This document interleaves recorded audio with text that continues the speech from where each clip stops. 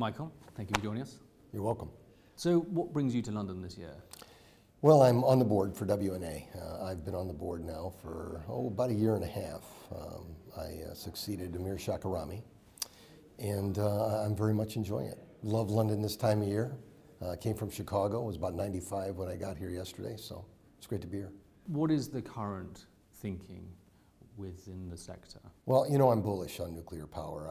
I've worked in the sector for 33 years. I started with startup of 3 of Exelon's facilities back in the day. And over the years, with the self-critical safety culture that we've developed internal to the sector, performance has just improved year over year over year. In fact, the United States fleet, I believe last year, just completed their best operational year in the history of nuclear power. The Exelon fleet is on track to generate this year at about 93.5% capacity factor. That's 23 reactors. It is a low carbon to no carbon emitter, very environmental friendly, employs a lot of jobs and infuses a lot of capital into the local communities. Very much loved by the local communities in the state for what it brings. So nuclear power is good for the country. It's good for the world, I believe, as another great source of environmentally friendly electricity. There are a lot of people who suggest that it's not an environmentally friendly energy source. How would you counter that? I think part of that is just an educational gap on their point. We generate not only electricity from nuclear power, but also wind. We're the 10th largest wind generator in the United States, a very large natural gas generator in the United States, and we also have large solar facilities. In 20 states, we actually have power plants. And I can tell you emphatically, because we're a promoter of all, that nuclear energy is the best environmental source, if you take a look from manufacturing all the way from operations. So I think it's an educational issue. What is the current landscape of nuclear energy within the United States? It's tough right now in the United States, although I do see some movement in the positive direction. As you know, the United States has a very abundant supply of natural gas, and that's driven natural gas prices way down in the sector in the $2 to $3 range, a million BTUs. Technological advances in natural gas machines has improved the heat rates. So natural gas machines are very competitive in the United States. You combine that with subsidized renewables in the area of tax in tax benefits, and it's very hard to compete with subsidized sources. So we are working with the local state governments and the federal governments in putting policy in place that recognizes the great advantages that nuclear brings, both from a reliability perspective and an environmental perspective.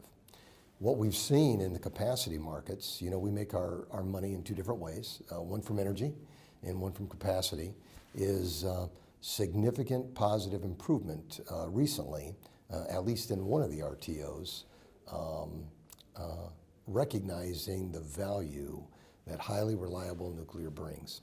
I could take you back to the polar vortex that happened across central and northern United States about a year and a half ago.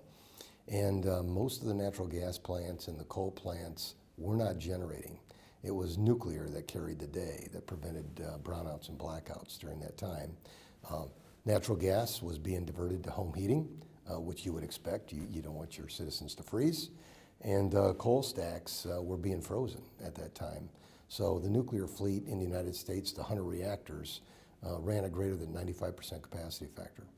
And so the capacity markets, at least in PJM, one of the RTOs, have been modified to take in consideration the reliability that nuclear brings. What does the future hold for nuclear energy within the United States? Well, there's 5 nuclear plants that are currently under construction in 3 regulated markets.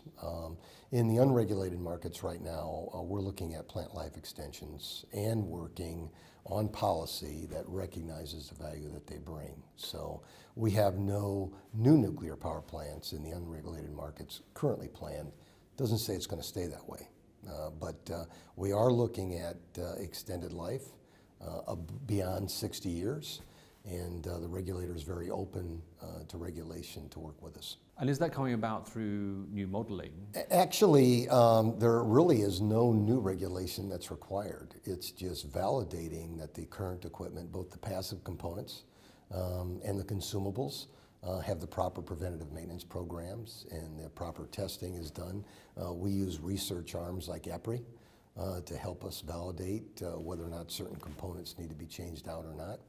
And we think right now with our projection on current power prices, it is economical to extend the reactor's life from 60 to 80 years. Thinking forward to COP this year and perhaps even further beyond, what is nuclear power's contribution? Well, it's interesting you bring that up with the newest regulation that's been put out called 111D in the United States. It really gives leeway for the states to make their own policies within the guidelines that are set by the federal government. I think it makes nuclear power very valuable. If we end up going to a mass base type carbon emissions rule, nuclear power is going to be there to fill huge gaps for the states to be able to meet their targets. I personally think it's very, very difficult for any of the states with nuclear power plants to lose those and to think that they're going to make it up with just renewables on their own. So I think it's very positive. States like Illinois, we are working with on a low carbon standard. Haven't got it passed yet, but we're in very positive discussions with them on trying to realize the value from an environmental perspective that nuclear power brings. So I think it's optimistic for it. And what is the World Nuclear Association's part to play in all of this? Well, the WNA obviously is a huge supporter of what we do. I think it's important as the largest generator in the United States to be part of that world community, obviously to share lessons learned. I also chair a committee called Cordell, which is standardization of reactor design and licensing issues. I do not expect all the states in the world to give up or abdicate their right to govern. I don't think that will happen, but it does bring a lot of advantages from one country to another if there's a standardized design that's accepted in one technical community and gives them assurance that other folks have looked at it and it's a standardized approach and accepted design. And what does the future hold? Oh, I think nuclear power is going to play a big role in the world's energy. I just took a look, and I think you're going to see in tomorrow's meeting breakout just what the demands for nuclear energy are going to be, at least the predictions over the next couple decades. And I think without nuclear power, there isn't a chance we can make our carbon emission goals. I also think it's a very reliable technology and a safe technology. So I think there's a good thing in our future. That's a very nice note to end on. Thank you. Great talking to you, Matt.